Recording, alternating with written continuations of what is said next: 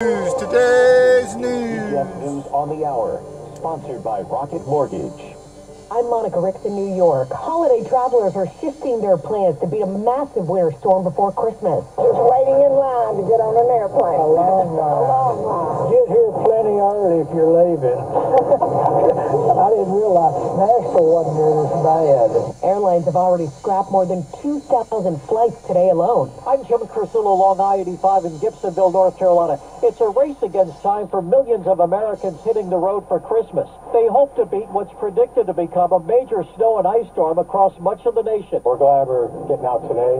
Because of the storm, I decided to leave a day early. Trying to get out of here before Thanksgiving. Boy, I changed to leave a day early.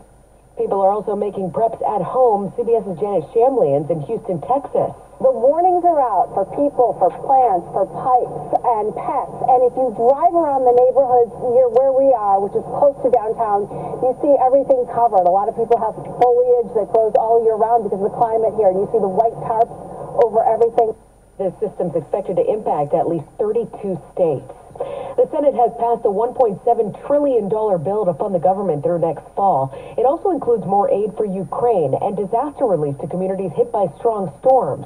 Majority Leader Chuck Schumer. A lot of ups and downs, but in the end, a great result that really helped the American people. The bill heads to the House next.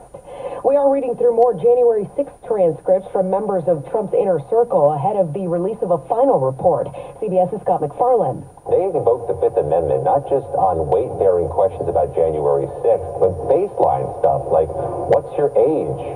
Where were you on Election Day 2020? Where did you go to college? It was an invocation of the Fifth Amendment to nearly everything.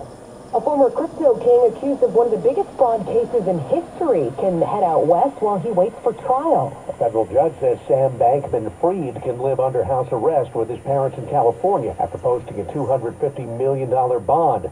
Prosecutors say he swindled investors and looted customer deposits from the FTX trading platform, calling it fraud of epic proportions. The arraignment comes a day after two of Bankman-Fried's closest associates pled guilty to charges that included wire securities and commodities fraud. Bankman-Fried says he hasn't done anything wrong. Peter King, CBS News. Target is recalling thousands of pillow fort weighted blankets over reports of young children getting trapped and suffocating. At least 2 kids have died. The retailer's urging people to stop using them immediately. The Dow's down 500 points. This is CBS News. Well, that's today's news. I didn't hear any good news, did you? I didn't think so. I guess it's all about perspective. The glass is half full. Well, as always, I'd like to thank you again for coming along with me on these Dash Cam News adventures. You know the drill.